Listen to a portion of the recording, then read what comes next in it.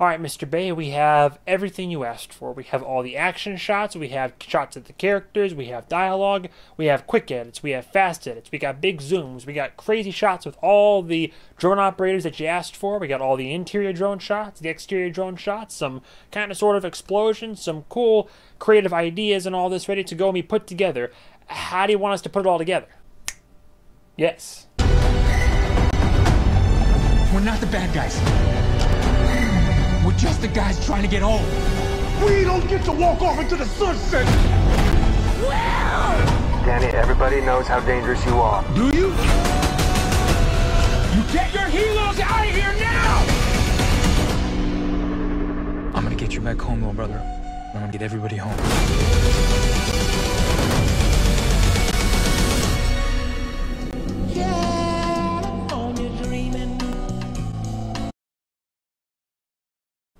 And today we have Ambulance, or honestly, as I prefer to refer to it by its title sequence, Ambu Los Angeles.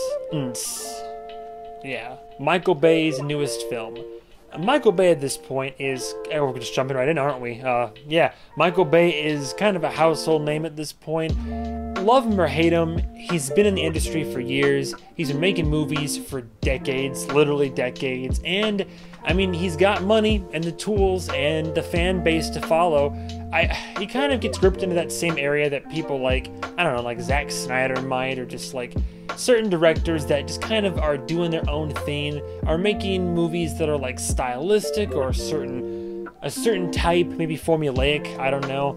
You can't see any of the things my hands are doing right now because of this, but this is in honor of this movie, because this movie loves shots like this. Like, 90% of the movie is shots like this. So, you know what? Here we are. This is my face. Get used to it. So yeah, like I said, Ambulance came out this year, 2022, directed by Michael Bay. If you don't know his previous works, I mean, you know him from... he's done most of the Transformers movies, right? Which are, you know, started off with decent intentions, but have kind of gone, he has had better films. If you go back to the 90s, he did, like, The Rock, which is, I mean, one of his better works. He's done other stuff as well. One of the biggest headaches of a movie that I ever watched was Six Underground, and Michael Bay brought us that, so fuck you very much. I don't hate Michael Bay, I just don't quite respect him. I feel like there's a lot more under the hood that he could access, and he could be capable of doing many a great thing in film, but I feel like he just kind of settles for what he's become known for, which is big, blockbuster, fake-looking explosions, Hollywood action, forego the plot for poorly written characters and product placement and just like action that makes no sense. You gotta turn off your brain for the action to work. This movie, surprisingly, is a bit of an exception to all those rules. The cast are one of the best parts of this film. I think it's cast very well. As you can no doubt tell by the trailer, it stars my boy over here, Yahya Abdul-Mateen III, who I love. I kind of got like my first introduction to him through Candyman, which is another movie that I love, and you know, much better film to check out if you get a chance, but he's popping up in more and more, so it's cool to see him even making his way into the big American blockbuster scene. But yeah, we got Yahya over here. We have, of course, Jake Gyllenhaal, which again, like borderline household name, whether you know him from his roots of like Donnie Darko, like Okja, Spider-Man, stuff like that. Pleasant surprise, we have, I think it's Isa Gonzalez, or Isa, I think it's Isa, but at first I was like, man, what do I know her from? And then I was looking into her filmography, and I was like, oh, I know her. She was on the other side of the law as one of the kind of the bad guy characters in Baby Driver. I liked her character a lot. And on a personal note, because I love this, I also forgot, so I'm a big fan of From Dusk Till Dawn, the first one. It's a guilty pleasure of mine. And some years ago, Robert Rodriguez, the director of that, made a 3-season like show based on the movie that was actually pretty decent, and she was one of the main leads in that. So cool for me to be able to see her again on screen. I like that. She's still getting work. Here is the thing. Ambulance is, very surprisingly, not necessarily a bad movie. Could be a lot better, but could be a lot worse. You're getting what you paid for, and you kind of know what you're getting into. Starting with pros, right? We always got to start with the pros. The cast. Cast is probably the best part about this. The chemistry that these three actors have, the three ones that I mentioned, and how they fare in the film, just in terms of their acting chops, their chemistry with each other, their performances overall, great. emotional, intense. Even with the script they're working with and the movie itself, like, they are, you know, they ground this thing. Love him or hate him, you're there for him, and for me at least, I was interested to see how it was all going to pan out. Like, I was along for the ride, I was intrigued, interested, and these characters were doing a good job of, like, keeping me along for the ride. Visuals and, like, is it HD? Yeah, sure, it's HD. Whenever shots are stable, I mean, they look, like, well enough. Production design, set design, sure, like that all holds up. The action, leaves a bit to be desired, I'm not gonna lie. There are moments in the film that feels like they're setting up for something bigger, and then it doesn't just pan out, which is kind of weird. So a lot of moments in the film are a bit anticlimactic, where other action films might actually have a payoff, you know? The idea of incorporating drone shots into this and actually hiring someone to, like, do a lot of Steadicam takes with a drone operator's rig, and, like, whether they're interior or exterior, the idea is neat. I mean, it's interesting, and incorporating it in the film, like, does and doesn't work. When it does work, sure, I'm here for it. There's some fairly dramatic stakes and some fairly emotional scenes that, like, kind of have a payoff, but nothing that you're gonna write home about, and nothing that I was on the edge of my seat for. But I guess the biggest pro of all is that this is not Michael Bay's worst film. It's one of his better ones, I would think.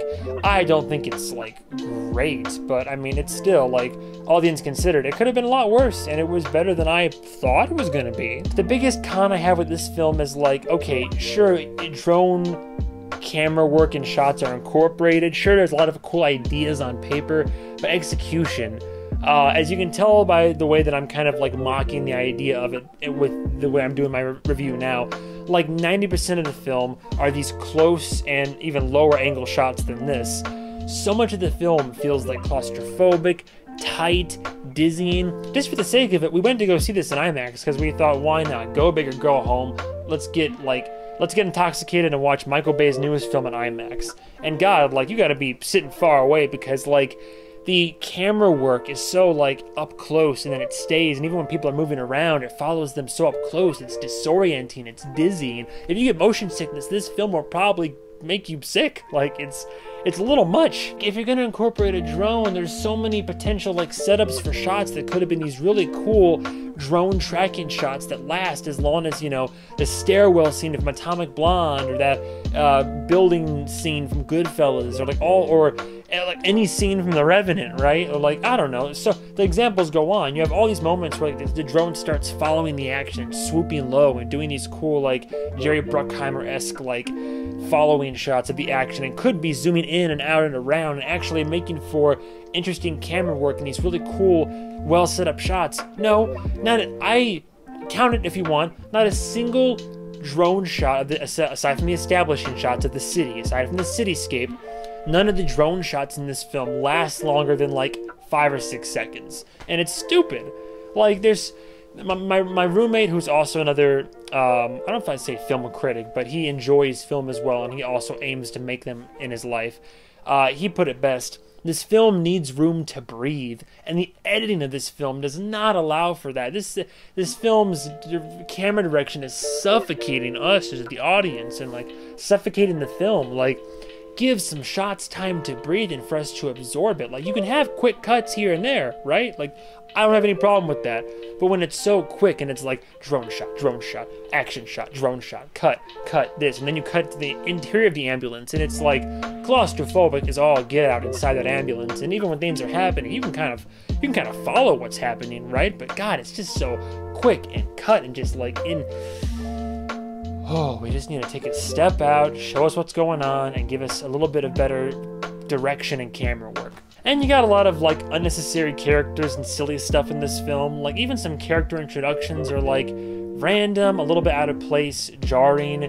Characters that exist, like, it's just like, okay, this guy's a character, so are his character traits that he has these, like, silly quirks, and that's gonna not play into the narrative until it does in a very weird, silly, kind of dumb way? Like, Michael Bay likes doing a lot of that. Like, I don't know if he's trying to inject comedy into it, which I get that, you know, I don't mind if you inject comedy into your fucking action movie, but, like, do it in a way that's not borderline nonsensical, or, like, not where I'm sitting there being like, that's just kind of silly. Like, have some meaning or some more sense to it, you know, if you wouldn't mind, please. You had some character arcs going on, right? But like you kind of, the film starts to set up like at least 1 or 2 character arcs that don't really pan out like the way that you think they would, which normally you could say, oh, neat subversion of expectation. But when it's like a Jaime Lannister character arc, that fucking Shakespearean tragedy, that's different. That's like a wasted character arc, and this film definitely had at least one big one of those. This film is definitely like an action thriller for sure, but really it's like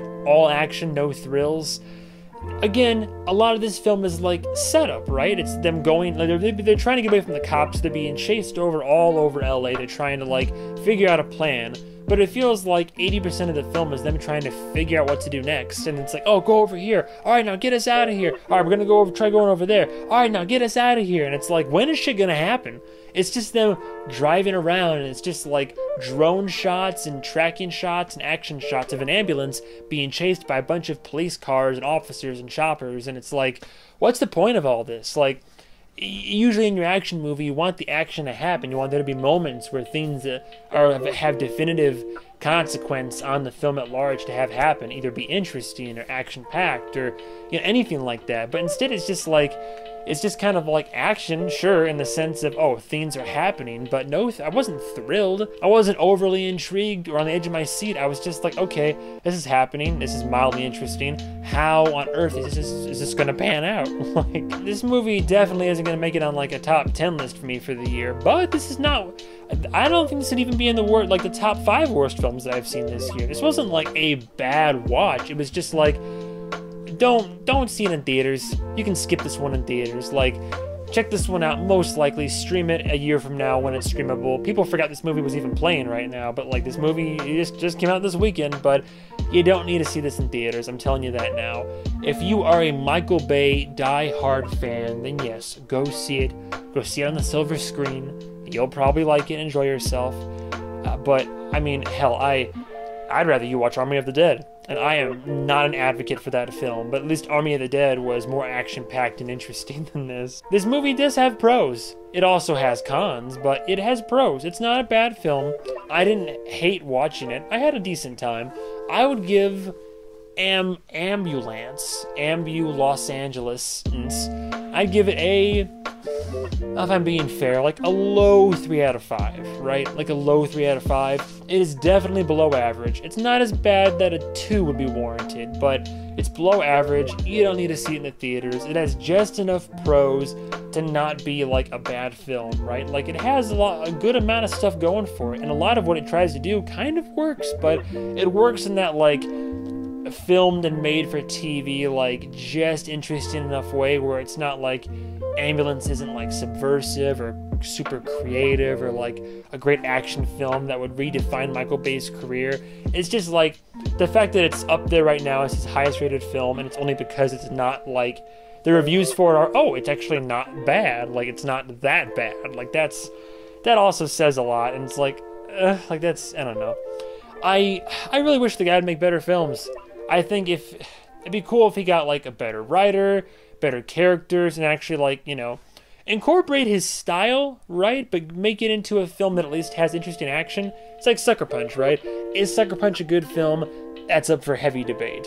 Am I at least going to have a good time watching Sucker Punch? Because through all the crazy Zack Snyder action and stylistic nonsense, there's some solid action scenes, character moments, there's some solid enough I can grab onto where I can actually like really hold on and enjoy the ride. Yeah, something like that, right? It's like, Michael Bay, embrace your style like you always do, but just, put more substance in your films, maybe, I don't know, call me crazy. But that is all the time I have for today. As always, thank you for watching. Appreciate the view, the support, and yeah, that was my review of Ambulance. So thank you for watching, and I'll see you in the next episode of whatever I record or do. And goodbye, travelers. And Bay out.